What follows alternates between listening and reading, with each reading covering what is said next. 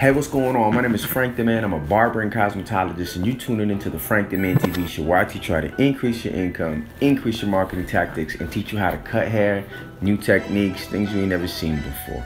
Stick around, and I'm going to show you how to do just that. Let's get it.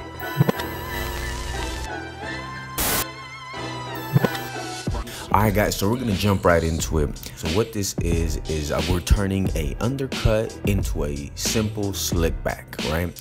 Now, if you don't even know what an undercut is, you're about to find out. An undercut is pretty much the Macklemore, right? The Pidgeotto, the who else has this? I believe it looks like imagine, you know, the man buns hanging off like this, you know what I mean? And bro, Mariano, my bad, fam.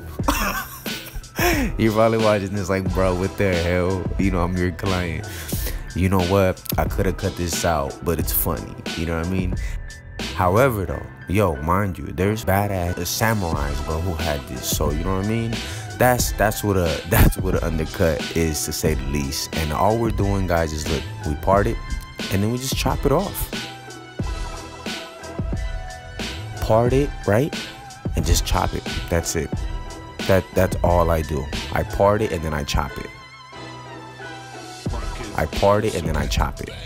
And by part it, obviously, I mean I run the comb, I part it with the comb, and then I chop it.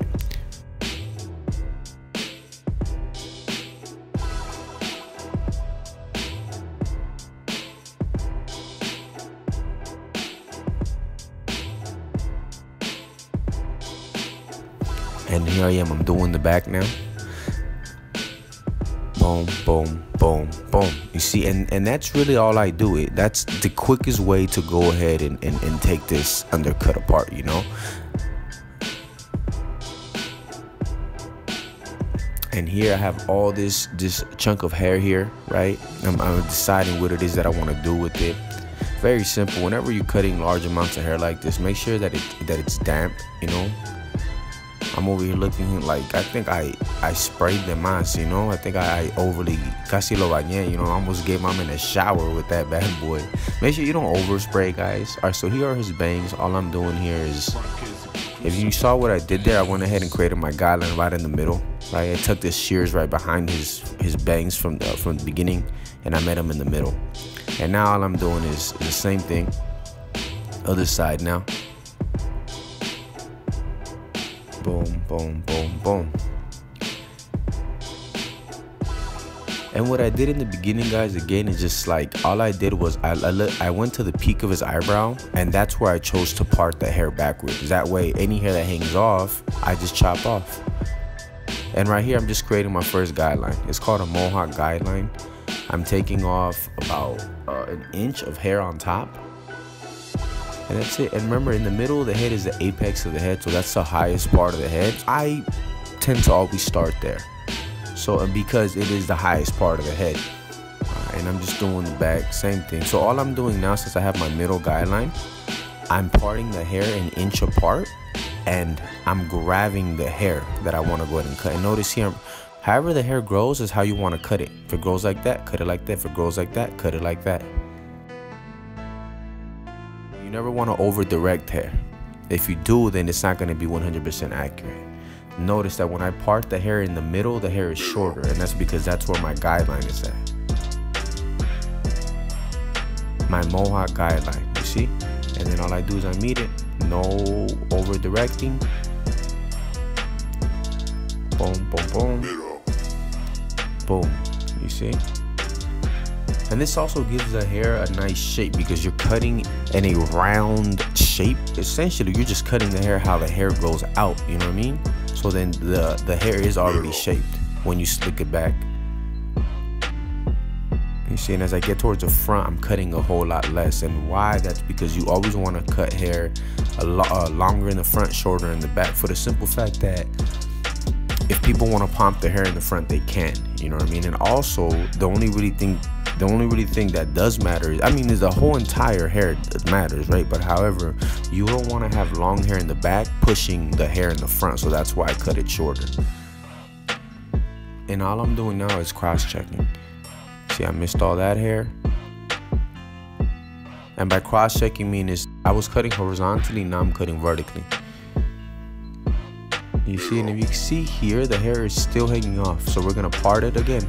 And I'm using shears to do it. If you want to be fancy, do so. You know, it doesn't matter. Same thing. People say, oh, I like the texture the shears leave.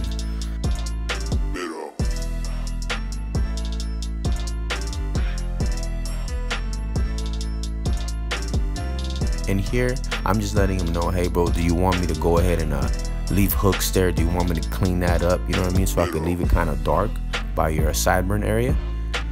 And I believe he said yes or no. Or I think I told him we usually fade them out. Yeah, because I didn't hook it. Yeah, so we are gonna fade it out. All right, cool. And that's just a consultation, guys. Obviously, you do it in the beginning, but before I always hook somebody, I always gotta make sure that, you know what I mean, they do want them or they don't want them, just to save myself like 4 or 5 minutes, you know. And right here, all we're gonna be doing is a basic fade. I pretty much already turned this into a slick, but if you see, it's not hanging off no more.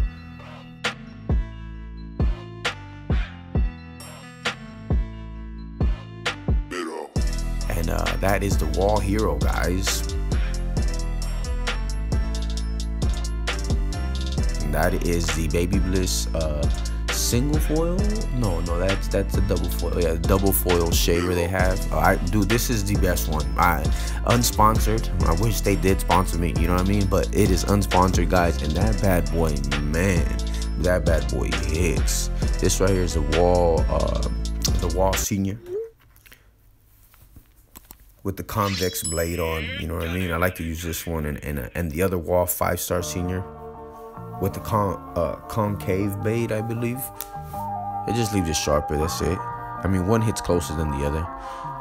So I created a 0 guideline, right? Then I went ahead and created a second guideline with the 1.5 guard.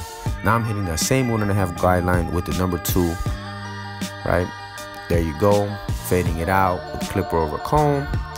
So now, right, I'm trying to take care of that top guideline that I created with the 1.5. So whatever line you make, and if you make it with a 1.5, that's what's gonna take it out. And obviously a number 2, which is a step above, will kind of soften that up, you know what I mean? Here's my 0 guideline. I'll drop the lever slightly closed. So I'm fading it out, doing the same thing. As you go up, the lever goes down. You understand? So as you go up, the lever goes down. And see, my client here, he has that type of hair that's fine, thin hair. So it's really easy to fade. And right here, all I'm looking is for any dark spots.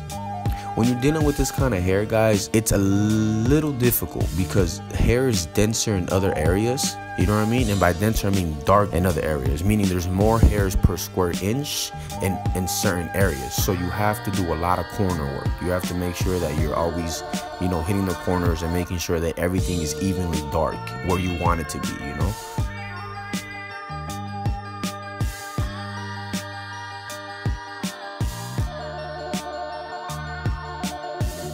Boy Louis just arriving right there. So I'm doing I always bald an inch below. So here we go, guys. 0 guideline, 0.5 guideline. So 0 guideline, 0.5 guideline. Now that's the 1.5 guideline there. You can't see the 1 because it's a black number 1, but it's right there. And then now, right, I did the 1.5, so I'm fading it out. I'm touching it down with the number 2. Back with the number 1 guard on there, fading that out. I don't use a number 3 guard when I'm fading. The reason why is you just grab the clipper over comb and it's super easy, you know. Number 2, hitting up that dark line up there. I said, you know what, I'm gonna let it rock. I'm gonna come over here. There's something about flow, you know what I mean? And when you're flowing, you just wanna just keep going. So here we go. Number 2, right? I wanna have a clean canvas. Before I start fading, I don't like to have a lot of hair over my first guideline. So that's why I fade that top guideline. You know what I mean? So that's the number 2 on top, right? And I'm fading it with the 1.5. Now I'm using the clipper over comb method, holding at a 30-degree angle, fading it out. Grab my 1.5 guard, softening up that guideline. Now I'm doing the second guideline, which is a 0.5 guideline. Faded it out. And like I said, as you go up and you're bringing the fade, the lever is going down. Before I style it, I like to wet his hair. And since he has curly, wavy hair, I blow dry it straight. And then I blow dry it back. And make sure every time you blow dry hair that it's damp. And right here, just slick it in back, right? Good hair does not come from the jar. Great hair comes from styling and blow drying and then finishing it off with product. So make sure you educate your clients on great hair techniques. Don't just give your clients good hair. Style the hair for them. Educate them about the products that you use. You know what I mean? You don't ever want to use a product that you do not sell, you know, in-house. And one is so you can go ahead and create those retail product sales. Second, so you can ensure that your client, you know what I mean, looks his best, because he's already trusting you with his hair. Why not have him trust you with the shampoo that you use, the products, the essential oils? You're gonna make more money. So here, guys, this has turned into a regular slick back hair. This concludes this video. I hope it was educational. I know I talk a lot. I've missed you guys. I know you guys miss me as well. And I really appreciate the support. Thank you. Make sure to hit that subscribe button. Make sure to hit that like button. It helps with, the algorithm and all that good stuff. Thank you, guys. I appreciate you. And I got more stuff coming out, man. Thank you. Peace.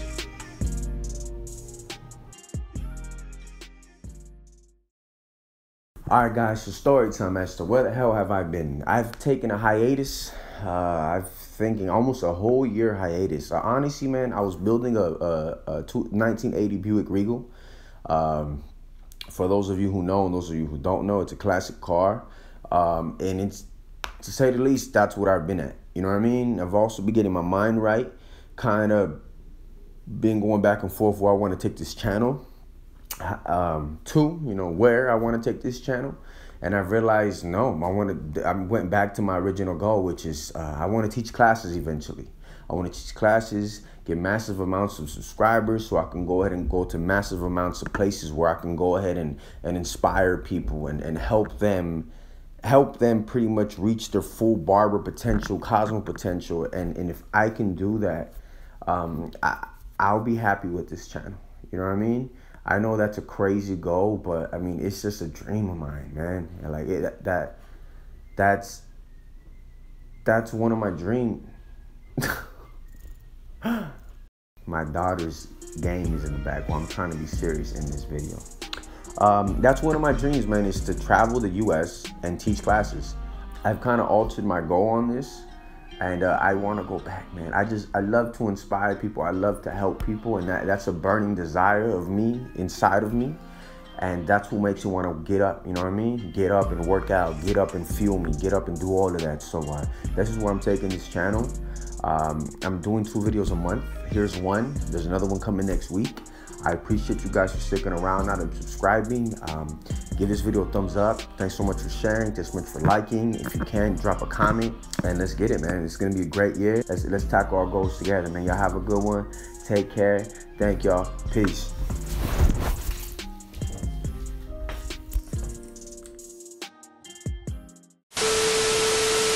That's not the one. That's not the one. And increase your haircut, babies. Hi, precious.